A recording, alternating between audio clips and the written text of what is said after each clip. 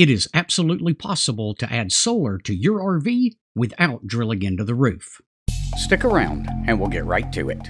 Real quick before we get going, I've got to give a shout out to these guys. They're my latest patrons over on Patreon. If you'd like to help support the channel, I'll leave a link to Patreon down in the description below. So this video is almost 2 years in the making because when I first attempted this, I had no clue if this was actually going to work or not.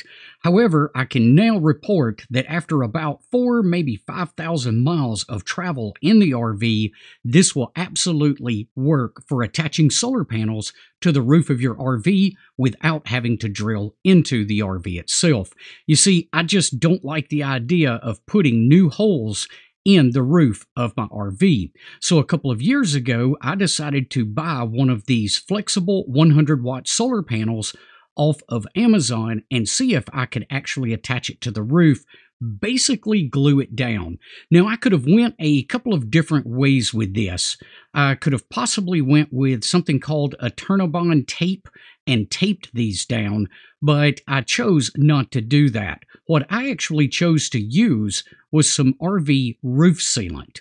This stuff comes out of a caulk tube, and you can spread it around. It's self-leveling, and once it dries, it's very stable. Again, I've traveled almost 5,000 miles with this setup with the original panel that I put down 2 years ago, and I've had 0 issues. So after having that many miles on the road, I am confident that this is going to work for this new panel install as well.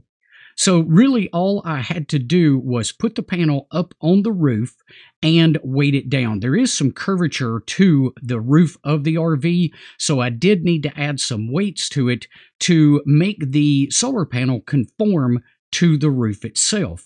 Then I simply took that RV roof sealant and went around the vast majority of the solar panel. In fact, I did a couple of beads at the front edge or the leading edge, which will be taking the most wind. That's one thing you definitely want to make sure you do is get plenty on that leading edge of that solar panel. However, be cautious. Don't let the sealant get over into the actual solar surface itself. If you do that, you're going to start reducing the capacity of your solar panel, but they all have a pretty good edge around them that is designed for mounting these panels without interfering with the solar cells themselves. So I went around about 90% of my panel with this roof sealant. Now on the back side or the downwind side of the installation, I did leave about a 8-inch strip that had no caulk on it. And the purpose for that, and I did this exact same thing on the first one that I mounted this way, the purpose of that is to allow any water that gets under that panel to evaporate out from underneath it. The last thing you want is water trapped between a solar panel and the roof of your RV. And this goes for condensation as well. I just didn't want any possibility of water being trapped between those two surfaces. So I did leave that 8-inch section free of the roof sealant to give that water a way to escape. So this brings my total solar collection up on the top to 390 watts. So I've added an additional 100 watts to this time around. Now, let's take a look at how I'm going to feed 200 more watts into the side of the RV. So in addition to the new panel that I just put up on the top, Rofi reached out and asked if I wanted to check out this 200-watt panel that you see sitting on the ground in front of you. And it measures roughly 2 feet by 2 feet when it's completely collapsed. Now, I should also mention that this panel is IP65 rated, so leaving it out during a rain shower is not going to be an issue. Now, you're not going to be backpacking with this thing. Well, probably not anyway. It comes in at about 13.5 pounds, but this is very well suited for RV travel, and it will give me an additional 200 watts above and beyond what's on the roof and we're going to feed that into this solar on the side connector right here. Now this connector runs direct to the battery, so it doesn't run through my primary charge controller, so that means we need another charge controller to go with it. Now I haven't finished the installation on this. I'm still trying to make up my mind on a couple of things. The primary reason I wanted this is, especially on those cloudy days, this just allows me to gather a little bit more sun coming into the battery on the RV.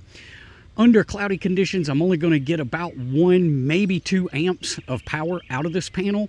Under full sun, I'm getting somewhere around 7 to 8 amps out of it. So again, that's in addition to what's already on the roof. But we're going to utilize this compartment right here.